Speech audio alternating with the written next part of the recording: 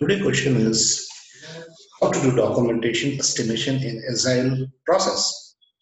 Most important question for me is why do you want to do estimation?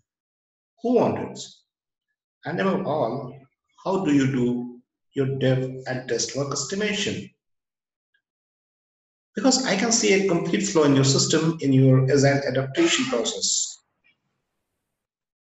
Why? Why I'm saying so? Because we don't do estimation of development tasks, we don't do estimation of testing tasks, we don't do development of do estimation of documentation tasks separately. We do relative estimation of the user stories.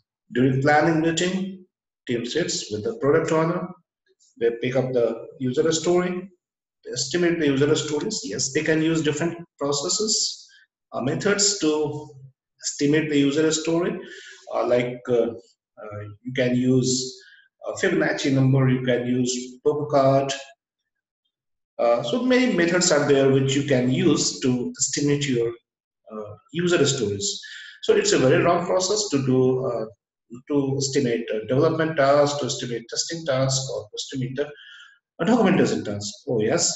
If your problem is that you are a technical writer for more than one team, or you are working for a two or three team, I will suggest you rather than doing estimation for documentation separately, it's better you start following something like Kanban or Scrum. Like you can make your own separate code in your task code. There you can track your work and estimate your work separately. Otherwise, there is no point just estimating documentation work. It will really, in the long term, it's going to hamper your design adaptation. Thank you.